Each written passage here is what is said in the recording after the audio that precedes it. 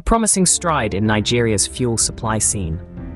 Dangote Petroleum Refinery, a mega facility capable of refining 650,000 barrels of crude oil daily, has pledged to fuel approximately 150,000 independent retail outlets. This comes as a significant boost for the Independent Petroleum Marketers Association of Nigeria.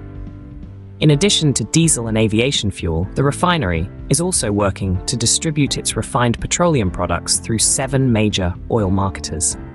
The refinery, complying with EuroV specifications, has already welcomed 6 million barrels of crude oil and is capable of loading 2,900 trucks daily.